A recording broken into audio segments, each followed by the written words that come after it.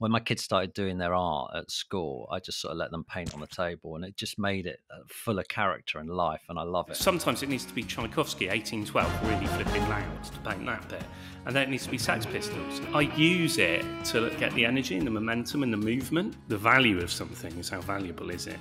And that could be emotionally, societally. And then the price of something is determined by, in art, what someone's willing to pay for it. I was cycling with my friends through the New Forest as a teenager, and this big light came over and it did this mad thing, and then it shot off, and it wasn't a star, and it definitely wasn't a plane.